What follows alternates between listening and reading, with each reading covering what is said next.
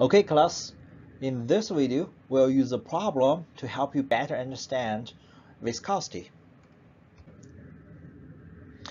As we have shown in previous video, we have defined fluid as a material that cannot resist any shearing. So when we apply the shearing force, there's a continuous deformation. And to set up the relation, shear stress is used for the external stimulus, which is defined as a shear force divided by contacting area, and strain rate used to describe the continuous deformation. It's du over dy. By experimental observation, we learned that there's a linear relationship between shearing stress and the strain rate. Its coefficient for this linear relation is called viscosity. And viscosity mu is also called dynamic viscosity, absolute viscosity. And you might see another term is called kinematic viscosity, which is defined as mu dynamic viscosity divided by rho, which is density of fluid. To apply the relation to solve viscosity problem, we often need non-slip boundary condition. Non-slip boundary condition, which is an experimental observation, states that fluid tend to stick to the boundaries. Either it's a solid fluid boundary or fluid-fluid boundary.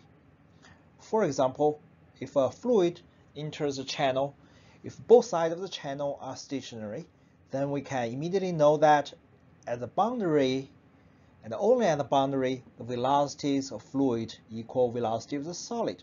In this case, because both channel sides are stationary, so the velocity of the fluid at boundaries are zeros. Another example, we change the problem a little bit. So still a fluid enters the channel, but if upper side of the channel moves at speed u, then based on non-slip boundary, we know that on top, the velocity of the fluid equals velocity of solid channel. In this case, velocity equals u. And at the bottom still, because stationary channel, the fluid at that boundary is still zero. Now, whereas both the shearing strain rate relation and non-slip boundary condition, now we look at the shaft bearing problem. So there's a shaft pulled through a cylindrical bearing, as shown in the figure below. The lubricant, filled the 0.3 millimeter gap or small gap between shaft bearing to protect bearing and the shaft. And the lubricant is fluid with viscosity is 0.8, and the question is to determine the force required to pull the shaft out at a constant speed 3 meters per second. So the pulling force is determined by the friction and due to lubrication and shaft contact. And to calculate friction, we need to know the velocity of the lubricant in between.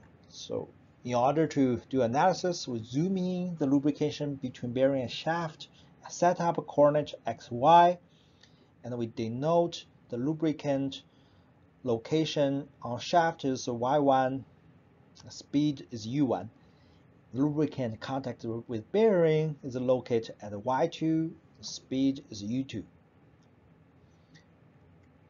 To calculate the strain rate, and we apply the differentiation form du over dy, and we know that when y1 very close to y2, and the u1 and du over dy will be u1 minus u2 divided by y1 minus y2, and which for our case is a 0.3 millimeter gap, which meet this requirement. Then we can use the right side to calculate strain rate. Now we'll use non-slip boundary condition to get u1 and u2. So u1 is equals the speed of a shaft equals 3 meters per second, and u2 equals velocity of bearing in stationary is 0. And then du or dy equals u1 minus u2 divided by y1 minus y2, plug all the number into it, we'll get strain rate is negative 10 to power of 4 and with unit 1/2. The negative value just indicate that the friction is opposite to the coordinate we set up. And then we can apply the shearing strain rate relation, and then shear stress tau then equals viscosity times strain rate. And then we plug into the viscosity and then plug in the strain rate, we will get shear stress is negative 8 times 10 to the power 3, and with unit Newton per unit meter, per meter squared. And then with the shear stress, we can calculate the friction between shaft and the lubricant. Friction equals shear stress times the area. And with no shear stress, then the next step is to calculate the contact area. The contact area is the between lubricant and shaft, and the side of the cylinder shaft, and the contact area will be the length of the shaft times circumference of the circle, which is pi times d, and then plugs all the number into it, we get the contact area. And then further, we can calculate friction equals shear stress times the area, plugs into number. What we get is the force, the frictional force is negative 340 Newton. Negative again indicates the direction.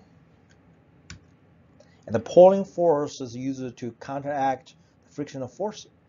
And the negative of the force and lead to the positive 340 Newton. Then the pull force along the same direction as the coordinate x we set up, and the magnitude is 314 Newton.